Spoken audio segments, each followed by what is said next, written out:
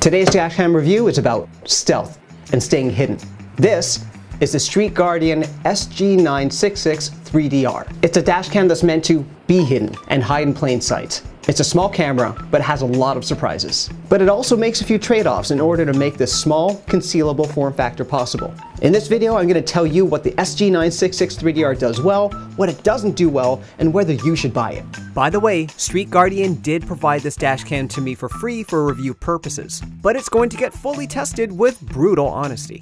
One thing you'll notice about the 3DR is how different its design is. Most dashcams combine the front-facing camera with a windshield-mounted DVR, but this dashcam's DVR is a separate unit that you can hide away. This interesting design has three benefits. First, it allows for a much stealthier setup, so your cameras are much smaller, better hidden. Just have a look. You can barely see the cameras from the inside. The second benefit is that it keeps your DVR away from the blazing sun. So if you live in a very hot climate where your vehicle gets cooked by the sun for 8 hours a day, you won't have to worry about the DVR overheating or getting heat damage. And third, the separate DVR also makes menu navigation easier, since you don't have to croon your neck upward and press tiny buttons on a vertical surface like some sort of weird highway astronaut. But there is a negative aspect to this design. It makes your 3DR's installation a little trickier since it has extra cables that need to be routed differently in order for it to be properly hidden. When I brought it to my installer, he looked at the package, saw the separate DVR, and said, "What the heck is this?" But the install did take a bit longer, so I got charged an extra hour of labor for it. This dashcam will have very special appeal to those of you who own high-end luxury vehicles for two reasons. One, this dashcam doesn't spoil your vehicle's appearance with a chunky DVR, so it keeps your vehicle looking nice, clean, and factory. But two, and most importantly, anyone who owns a nice expensive vehicle knows that there are a lot of weird jealous haters out there who target luxury vehicles and will key your vehicle, rip off its hood ornament, because sometimes people are jerks. Especially if you drive a nice vehicle that they're jealous of. And this is where the 3DR's parking mode comes in. The parking mode keeps your dashcam rolling while your very nice vehicle is parked and the ignition is off. So if someone messes with your ride while it's parked, this dashcam will catch them in the act. And they won't even see the tiny cameras. The 3DR's parking mode comes with four options. The 30 frames per second mode captures regular video motion and audio while you're parked. The other 1, 2, and 5 FPS modes take regular snapshots and combine them into a time-lapse style video that doesn't include audio. I'd recommend just using the 30 FPS mode, because the lower FPS modes are only useful if you're using a lower capacity microSD card that just doesn't have enough room for extra recording. As you can see in the sample parking mode footage, the image quality is nice and clear no matter which mode you end up using. The 3DR is a dual channel camera, so you get a front and back view. Very good for recording aggressive tailgaters, capturing rear-end collisions, or catching sneaky vandals on camera. The 3DR's cameras also have a fixed collar, so you can easily rotate the camera to get the perfect viewing angle. The 3DR also incorporates a multi-function remote button, so if you want to save your current and preceding clip, just press the red button. I like this because if I get into a car crash, I don't want to think about how to save the footage or struggle with tiny buttons on a DVR. I just want to slam a big red button. Most of Street Guardian's other dashcam models don't even have backlit buttons, which I've complained about in previous reviews. So they went and hooked us all up with a big red brightly lit button to shut us up, and I love that. But on the other hand, the remote button is multifunction, which is a mixed blessing. Tap once to save the current and preceding clip, do a long 3-second press to turn the Wi-Fi on and off for when you're using the Street Guardian smartphone app, or do a long 10-second press to turn off the dashcam completely. These functions are useful, but chances are you're not going to remember these shortcuts. This is a set it and forget it dashcam, and you won't use these functions for months at a time.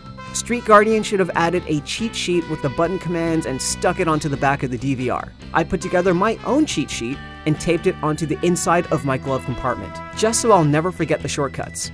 I'll leave a download link in the video description so you guys can print out your own. And yes, I did say Wi-Fi. That's because the 3DR is compatible with the Street Guardian iPhone and Android app, so you can review your footage or change the dashcam settings through your smartphone. Very handy if someone damages your vehicle and you need to show the footage to a responding police officer. The 3DR also comes with a polarizing filter to reduce windshield glare. This is useful. And this dashcam's build quality is good. I actually dropped this dashcam accidentally while I did these B-roll shots, and it all held up very nicely despite my slippery grip.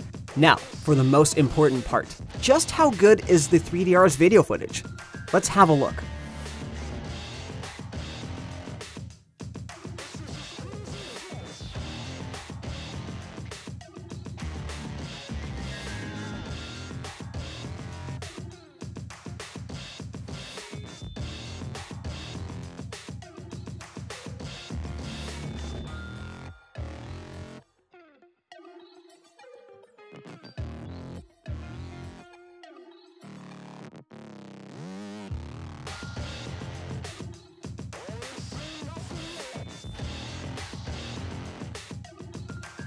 The footage is nice and clear in most driving conditions, but I will be honest, it's not the best image quality that I've ever seen out of a Street Guardian dashcam.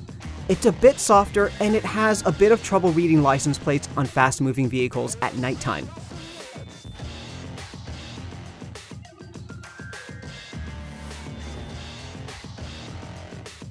I own the Street Guardian DC Pro Plus and the footage is more sharp than the 3DR, but even then, I wouldn't worry. The 3DR's footage, as is still very usable and captures most of the details that you will need during an incident. License plates are readable during the daytime, and during the early evening, and when traffic is stopped at nighttime. You can even read out very small road signs after you zoom in using video editing software.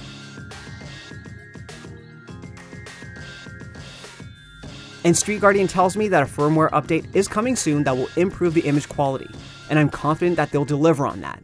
Like all new Street Guardian dashcams, the 3DR has standard, medium, and high quality recording options. The differences between them are minor and you should be just fine with using medium quality for pretty much all of your driving. And that, ladies and gentlemen, is the Street Guardian SG9663DR. So, what's the verdict here?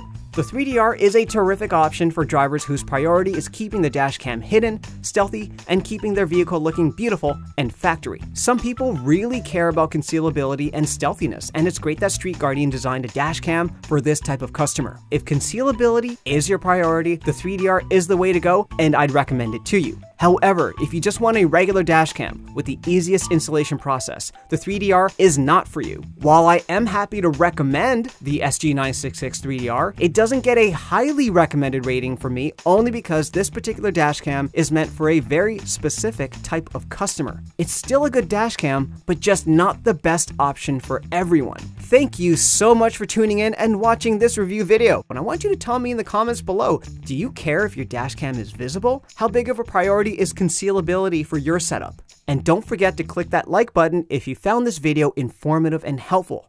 And of course, subscribe to this channel. You won't regret it, I promise. Bye!